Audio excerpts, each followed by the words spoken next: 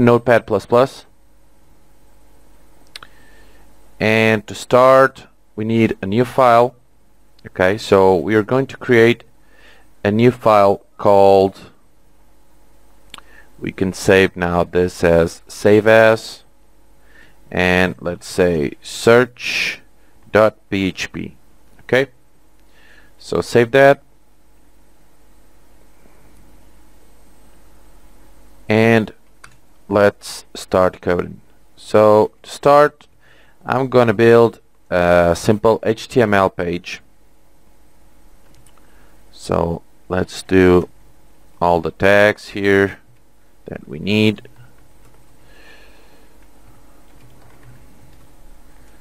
And the body, close body. Okay, and inside the body we are going to create a form. Okay, so form method equals, and in this case we are going to use the get method, and action. Action is where we want to send the values to process in the file where we will have a script to process that. And in this case I'm going to show you how to process the values that we send in from the form in the same file. Okay, so the script is going to be in the same file that is the form. Okay, so this is the file search.php. We will have a form here, and in the same file at the end of the body I'm going to show you how to put the script. So the script itself will run in the same file of the form. Okay, so until now we did the form in one file, and then the form would post the values into other file where the script was to process those values. But in this file, in this video tutorial, I'm going to show you how to do all in the same file. Okay, why?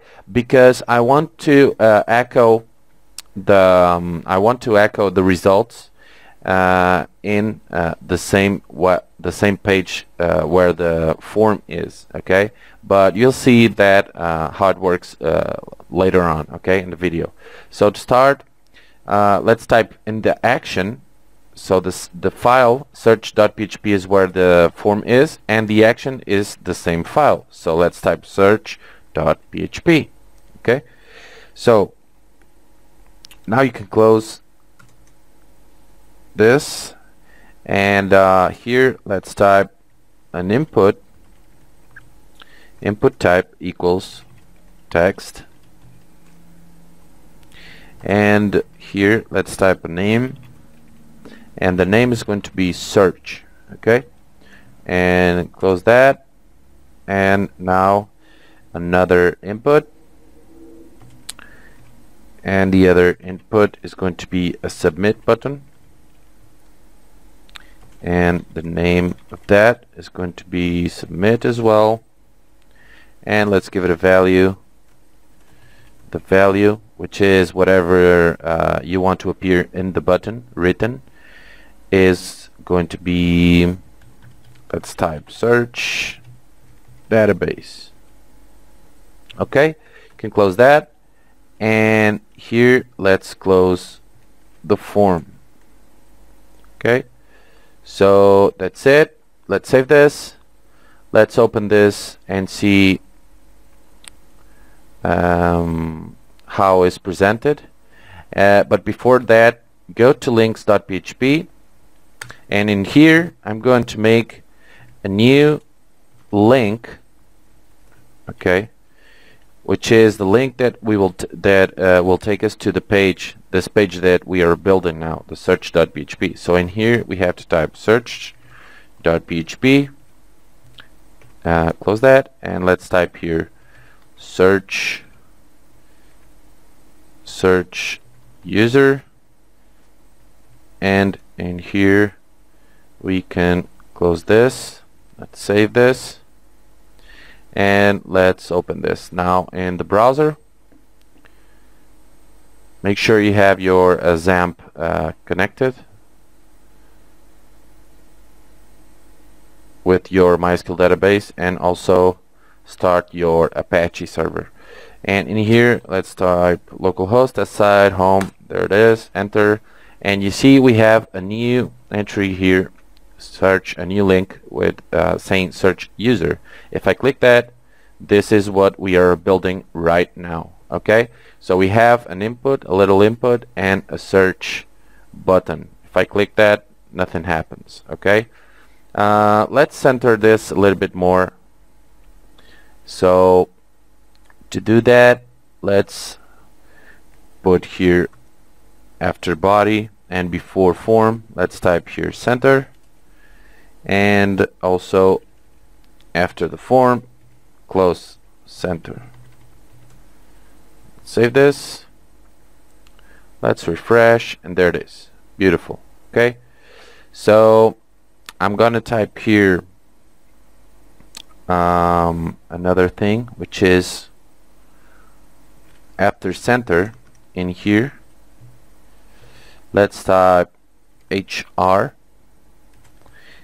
Okay, and HR is this line here.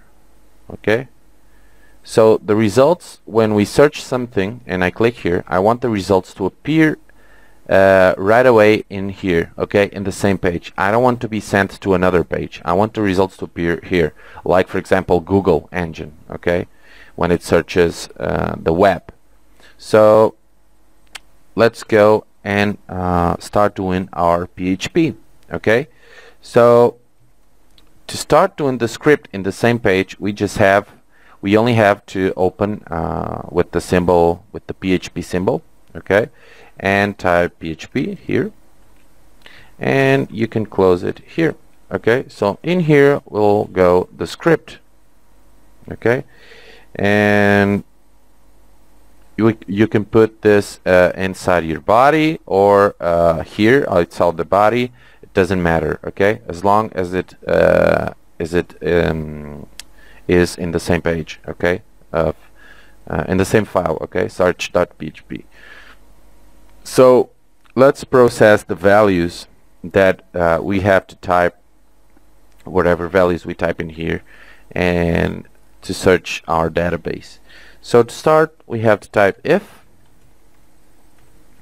and now we're gonna make an if statement saying make sure that you pressed, when you press the submit button, which is this one, you search the database. Okay, so you perform whatever whatever code you have to perform. So we do that, we make sure of that typing if, and inside the parentheses we type is set. Is set means that you clicked, or the button was clicked. So is set the button, and the button, as you all know, is the variable request and square brackets, and here we have to type the name of the button, which is submit. Okay, submit. Perfect. And now we open it here, square curly braces and close curly braces, and we can type here the else statement, and in here else, and in here we can type already something, an echo saying, let's say for example, please type any word. Okay, let's save this, and let's make here this, and that's it.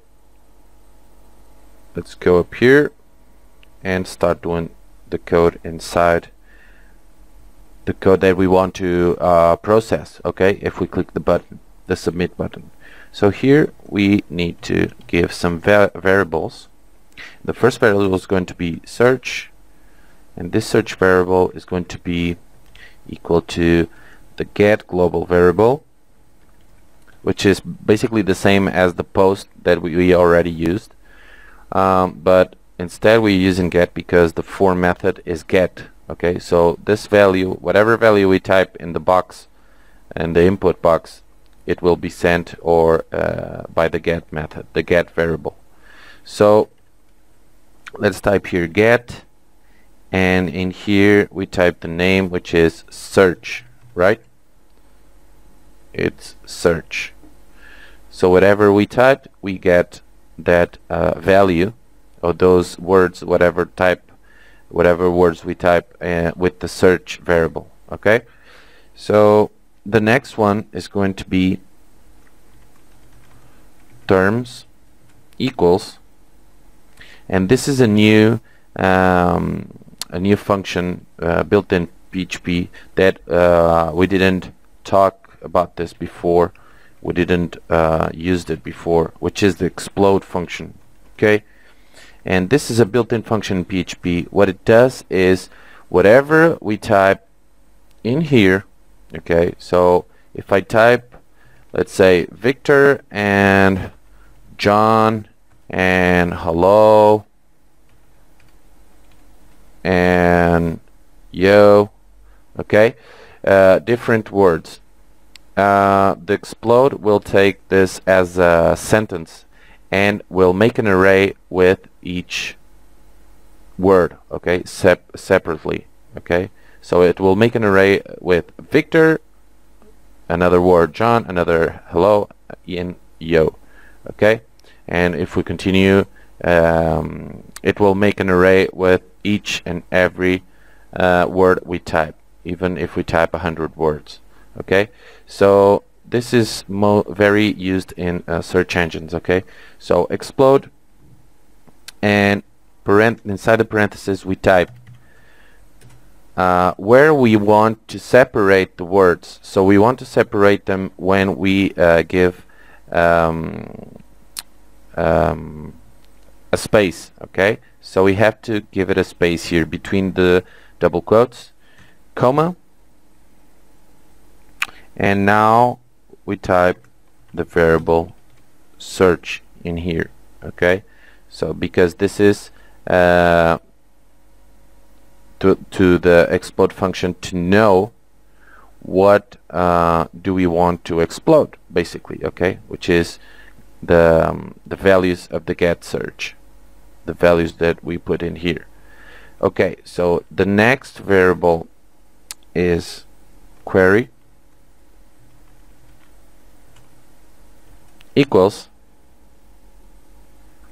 and in here let's type the basic select syntax to choose the values of the database, which is select all.